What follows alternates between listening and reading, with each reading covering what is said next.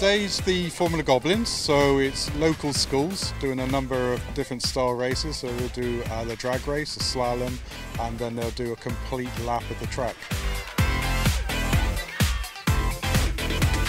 Once the children have finished SATs, we start our Goblin project. All of our literacy, maths, science, DT, art is embedded in the project, and so therefore it's just part of what we do as a school and it's fully embedded in our curriculum.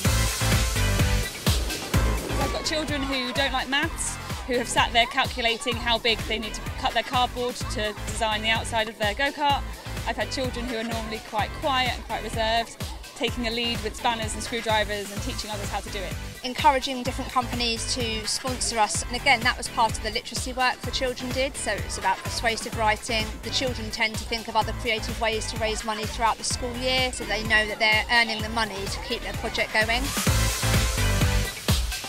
Green power to our school means from engineering to teamwork to building to decoration to design. You can do anything. You will have a role and a position, and I think that's what it's about. Green power is wonderful to have. They're just absolutely buzzing. They are buzzing about the whole thing, like whether they're drivers or pit crew. They're so motivated, and today has just been brilliant.